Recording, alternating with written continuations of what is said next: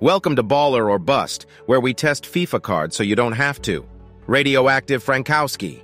We acquired Frankowski via SBC for 27,000 coins. If you need FC24 coins, check U7 buy, code ZAID for 6% off. I feel like there's a low-rated Radioactive Evo coming with all these low-rated cards in the promo. Throw a Shadow Chem style on his and he's got max pace. Pretty rare at this stage, to be honest, especially because he has rapid and quick step play styles. He's very attacking, almost like a mini version of Boccia, but he only has the base version of whipped pass play style, not the plus version. His shooting is surprising. He banged multiple long shots for me, has great trivolas from that top corner of the box area, can finish decently inside the box too. His passing ability is average, can whip in a decent cross. Through ball-wise, he's okay.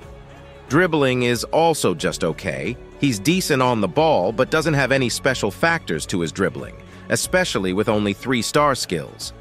Defensively, he needs that shadow boost. He's not amazing defensively. High med work rates make him get caught out a lot on the counterattack, so you need a midfielder to cover for him. He can make decent tackles, has decent animations, but he also lacks any defensive play styles. He feels almost like a lower-level mix of Boccia and a vintage Atal. That's the best way to describe his vibes. I think if there's an Evo that he eventually fits into, he could be great, but does need a bit of a boost and extra play styles. 3-star is annoying, but for 27K in Evo potential, it's a good card.